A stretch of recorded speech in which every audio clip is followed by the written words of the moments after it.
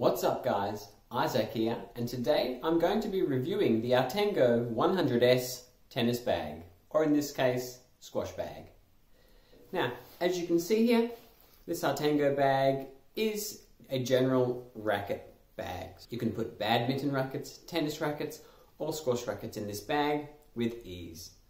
This Artengo bag has a 25-litre capacity, and another cool feature is it comes with its own shoe bag.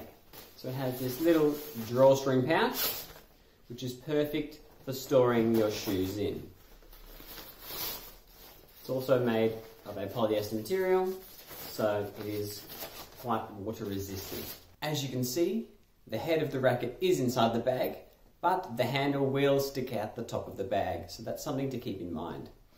Now this bag is a great day bag. I find that I can fit 2 pairs of shoes, some clothes, 2 to 3 rackets in here quite comfortably. So let's take a few things out of this bag. There is a nice double zip compartment up the top with some Velcro to keep all your belongings inside.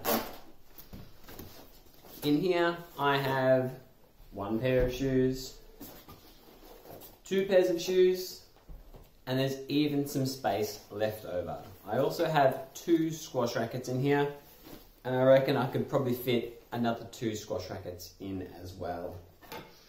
Take one out.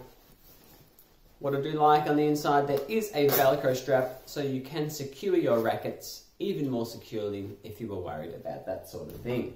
So let's have a quick look. Inside the bag we have 2 main compartments. One large compartment for your shoes, clothes, and other stuff like that. And then there is a little thin compartment for your rackets.